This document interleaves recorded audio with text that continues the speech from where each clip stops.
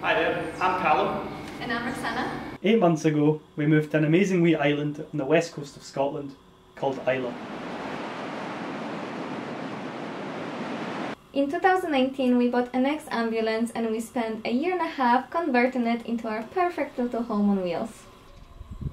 Say hi to Tyrion Bannister.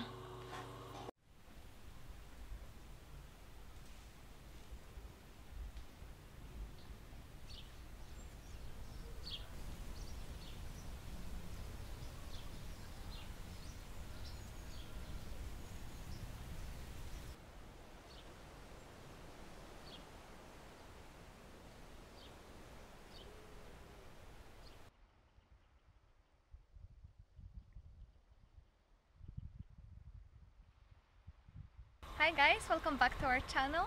We're currently on Kilnaughton Beach, which is on Islay on the west coast of Scotland, and we came here in the afternoon as the weather is absolutely gorgeous and we don't really get this kind of weather at this time of the year. So we thought, come over here and show you our 5 favorite things that we love about our campervan conversion.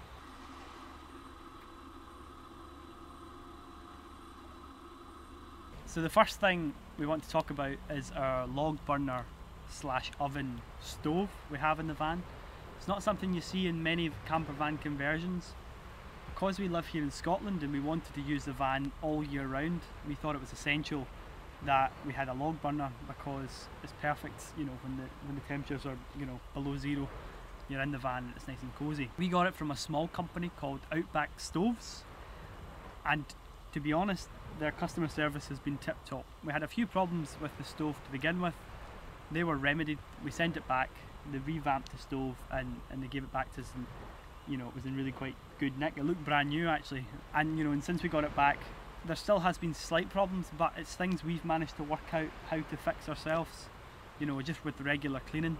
The one thing we just have to bear in mind with the stove, and if anyone thinks of putting a stove into their camper van, is that yes, it may look small, but by God, it heats up the van very quickly, and if you put some timber or some wood in the fire just before you go to sleep, there's a good chance you're going to melt and you're going to have to get out of bed and open windows, open the door.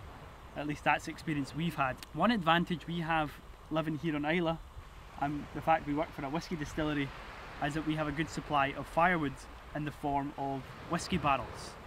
So I usually break down the whisky barrels and cut them up, and that's what we use for a fuel. They store really well. We also use this log burner for cooking. There's 2 compartments on the stove. The one on the left is our fire pit, so that's where we light the fire. And on the right there's a little door which leads you to an oven. Now we really love cooking in the van, so what we can use this oven for, mostly for us, is potatoes, vegan burgers and nuggets and things that cook in the oven quite easily. Overall, I do recommend that if you can, and if the laws in your country allow it, you should have a log burner stove as a heating source and a cooking source in your van.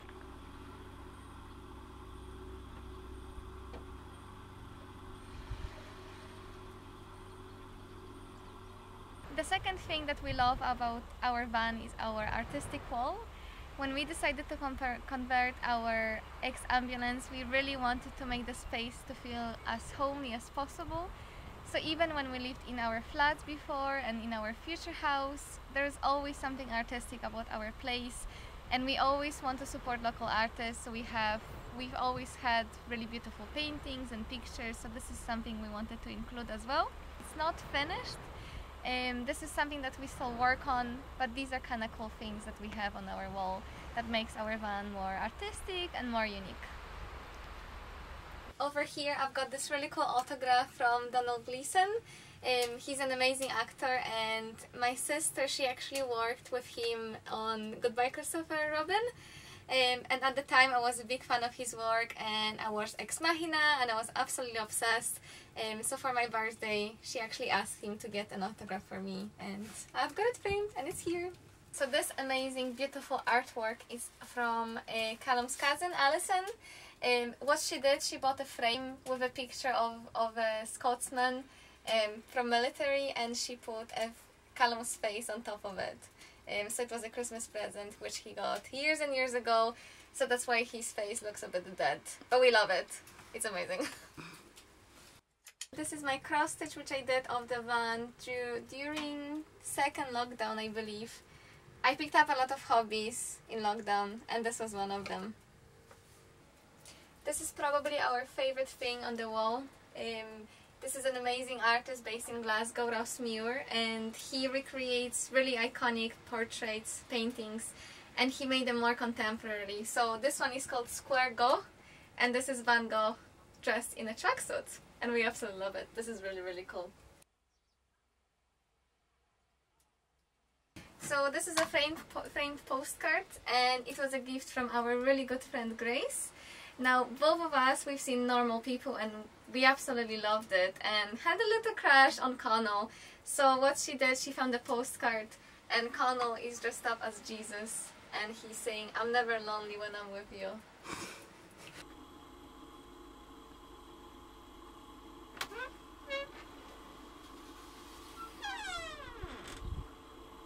So the third thing we love about our van conversion is our shower.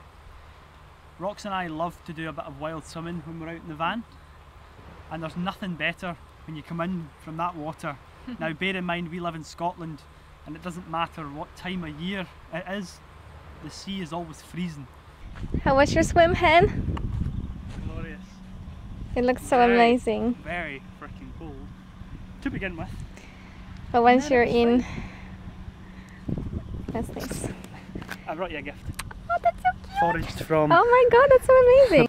So when you come in to the van and the fire's blaring, it's nice and cosy, and then you jump into a hot shower, there is nothing better. Gloriously hot. Yep. Oh yes. Oh, so good. Our shower unit's dead simple. It's an outdoor shower unit that's based in just at the door of the van. That means there's really good ventilation. It's connected to a 75 litre water tank and it runs on LPG gas. If anyone does decide to put a shower unit like this in a van, I would recommend having really good ventilation or installing it, you know, on a door, or similar to how we've done it. If you are really into outdoor swimming, one thing we would always recommend is a shower. It's worth making the space for it.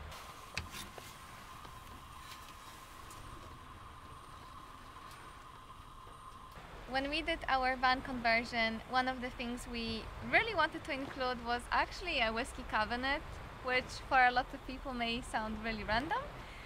But actually we've been working in the whiskey industry for the last 5-6 years, and we moved to Islay because we got a job at one of the whiskey distilleries. So it seemed like a really natural step for us to have some really good peated whiskies in our camper van.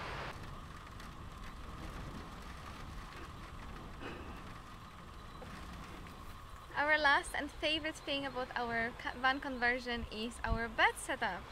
So thank you so much for all your comments in our van tour video.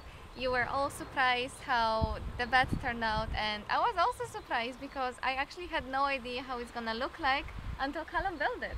Yeah, I was trying to explain to Rox, you know, when we were talking about the van design and how we were planning to lay out the van, and I had this idea for a bed setup that you could tuck away the bed and you wouldn't really notice it was there.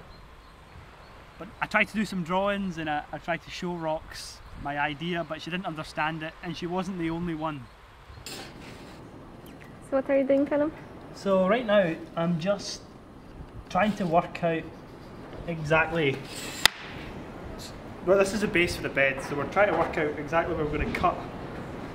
We're going to cut this piece of wood in half, and the cut's going to be almost in like a finger shape, so it's going to go down here, cut here, up here, all the way to the end, so that when they're two separate pieces, they will sit like this when they're down, and when you want to pull out the bed, you'll pull it out and they'll meet. That'll make the base of your bed.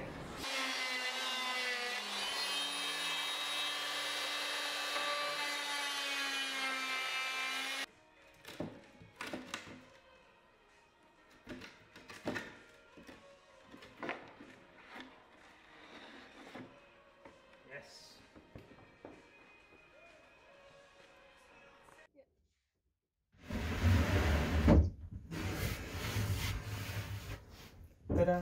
Woo!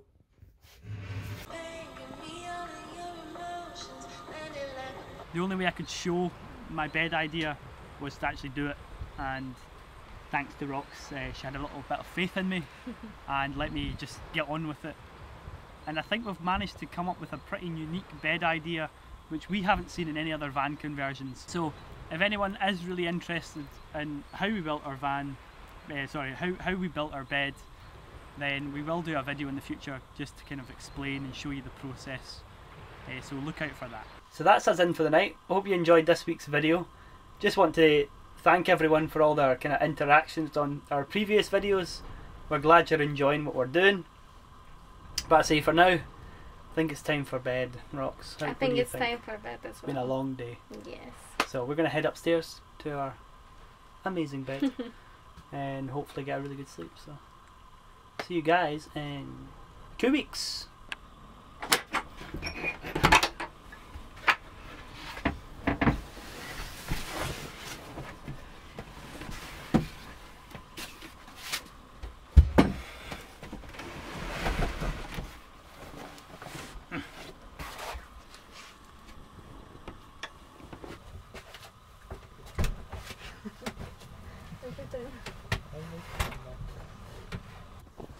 That's us in bed, so good night. Night, everyone. Try to turn the light off with my foot.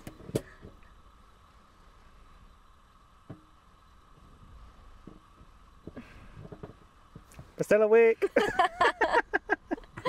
Good night again. Good night. Hey.